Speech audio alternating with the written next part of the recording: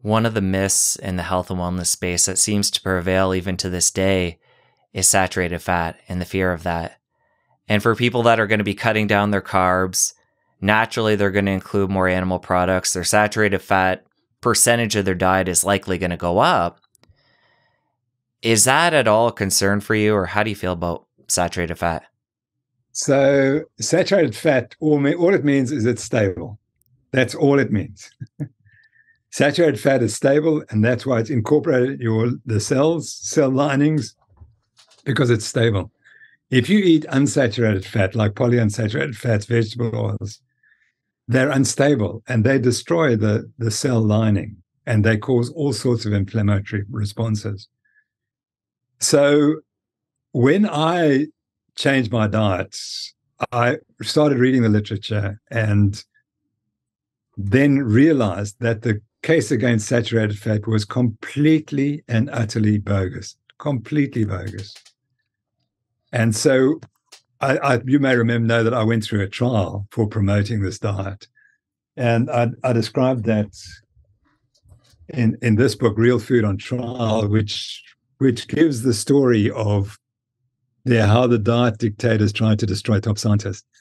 And what happened was I had 2 years 4 years, but 2 years to present my case. And I went through the literature and I wrote a series of columns and I broke the whole story down. That it was just nonsense. That there's never been any evidence that saturated fat causes disease. It's always been evidence it's carbohydrates that are doing it, and the refined, particularly ultra-processed foods. But unfortunately, the industry, my industry, medicine, makes a lot of money out of telling you that saturated fat raises your cholesterol and causes heart disease. Well, the evidence is absolutely the opposite, that saturated fat's got nothing to do with arterial disease. It's all related to insulin and glucose and diabetes. And one of the things we do in my foundation is we teach physicians all around the world. And one of the ladies who's on our current teaching program is a vascular surgeon in Los Angeles. And we asked her, so why would you want to do this course? She said, because I operate on these arteries. And she said, I can tell you one thing, it's got nothing to do with cholesterol. It's all diabetes. And I'm tired of cutting off legs and trying to fix up arteries when you know that in a year's time, that artery is going to be as diseased as before, because it's the diabetes that is causing the arterial disease. And the moment you cut saturated fat out your diet, you're putting yourself in a high carbohydrate situation, which is what's really going to destroy your arteries. And, medicine knows that because we treat all these diabetic patients for arterial disease. But then if you ask a medical student, what causes arterial disease? Oh, it's high cholesterol diet. But hold on. This patient lives in a poor community in Cape Town. They eat sugar most of the time and bread and a high carbohydrate diet. Where's their fat coming from? Because fat's expensive. Oh, doc, I'd never thought of that. We had one of our professors who trained a few years ahead of me, goes to the Mayo Clinic, becomes a world authority on statin drugs to lower your cholesterol. He comes back to Cape Town and he gives a lecture. Now, of course, he's the visiting honored person, bringing slides, being the expert. And he tells us that the reason why we've got so much heart disease in Cape Town and the poorer people is because they're eating too much fat. Our research group studies what these people are eating, the poor people are eating in Cape Town. It's sugar and bread. That's what they eat. And if they get arterial disease, it's got nothing to do with saturated fat. That's how ignorance, that's the extent of the ignorance. This afternoon, before we spoke, we were discussing on latest program, I was talking to a doctor from Ethiopia. He says diabetes is rampant in Ethiopia. Heart disease is rampant in Ethiopia. He said, what are they eating? Well, it's a traditional, more vegetarian type diet because meat's too expensive.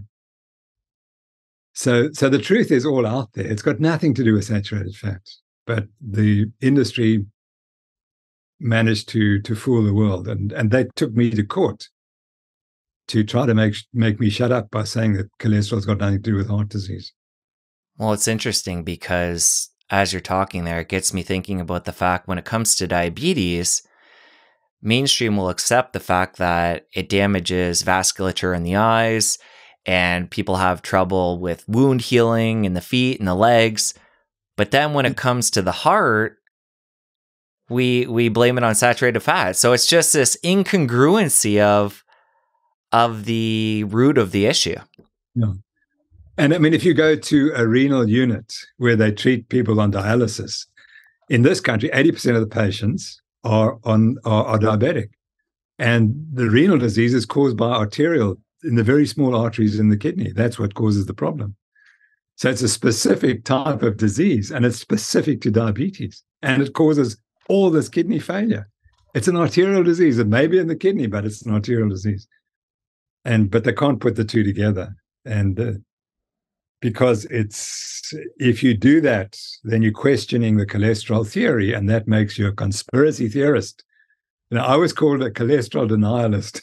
So I describe it in here, the cardiologists in my town. Noakes is a cholesterol denialist. We've had enough of AIDS denialists in Africa, and now he's a cholesterol denialist.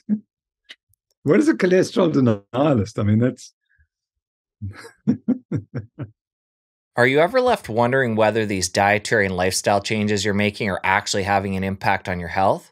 This is where Insight Tracker comes in. You get a personalized picture of what's happening inside your body and a custom action plan to help you reach your health goals. There's 5 steps to the process. First one being choosing your health plan. Second, you get your blood work done, and they make this really easy. They can come right out to the house. Step 3 is to get your analysis. Step 4 is to implement your custom action plan. And then step 5 is to retest and recalibrate. And that last step you can do periodically over time to continue to monitor what's happening inside your body and continue to tweak your diet and lifestyle. As a viewer of the show, you get 20% off Insight Tracker by following the link in the description and using the code Jesse20 at checkout. Sign up for Insight Tracker today to get a personalized picture of what's happening inside your body and a custom action plan to help you reach your health goals. You've touched on plant-based diets a couple of times there. Have you seen anybody successfully adopt a low-carb diet while staying plant-based? Yeah, certainly some people have reported that they have benefited from it. And so, I accept that. And there are people who claim that a zero-fat diet can also reverse diabetes. But I want to see the evidence. The evidence comes from some very shady studies done, I think in the Philippines or somewhere. There was some sort of guru who started promoting this zero-fat diet. And when I was starting running, there was a guy called Pritikin in the States who was promoting a zero or a very low-fat diet. And ultimately, he committed suicide, and whether that was because of the low-fat diet or whatever, but it never took off, except, sadly, Senator McGovern, who was driving the 1977 dietary guidelines, was a fan of Pritikin, and he promoted this low-fat diet for all Americans and as a consequence for all the world. And he was very strongly influenced by Pritikin. And so Pritikin's stamp still exists around the world. So it is true that there are claims that a zero-fat diet can reverse diabetes, but I can't see how it works. I can't see the mechanism, because a zero-fat diet is a very high carbohydrate diet. And that must stimulate insulin, and that ultimately must cause problems. I was in an interview with another very famous podcaster in America. I won't mention his name. And he believes he went from low carbs to low fat and higher carbohydrate, and said he lost a lot of weight and it cured his glucose, improved his glucose. So I believe that, but I don't know how applicable it is to the general population. It definitely sounds scary to me, considering the fact the brain is predominantly fat and the neurons are covered in fat as well. It just doesn't seem to make sense. No, I agree with you. Yeah, I wouldn't want to do that because dementia is a real issue, And it seems to me that dementia is strongly linked to a fat-free diet or a diet low in protein. And the other thing about a low-fat diet, I worry about osteoporosis as well, because now it's interesting. I was watching yesterday, the King of England was walking and walking. They were walking together with the Prime Minister or the President of France. And the President of France is a very upright man. And it's clear to me that he does weight training, because he's got a lovely arched back and his head sits straight above his spine.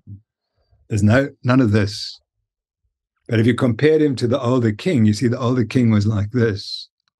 And he doesn't have to be like that. Even though he's my age, he doesn't have to look like that. And I worry that when I look around at people my age, that's what I look for. I look for the presence of this fixed, rigid position and osteoporosis. Because the professor who advised me to eat a low-fat diet died of advanced osteoporosis. And no one questioned, hold it, you've eaten this almost fat-free diet and you get osteoporosis. Could it have been linked? No one questioned that. If you enjoyed that clip, press here for the full episode. I'll see you over there. So for 33 years, I promoted the carbohydrate diet, and it took me to get sick. And when I got sick and felt fat and lazy and couldn't run properly, I was ready for change. And that's the moment you're ready for change.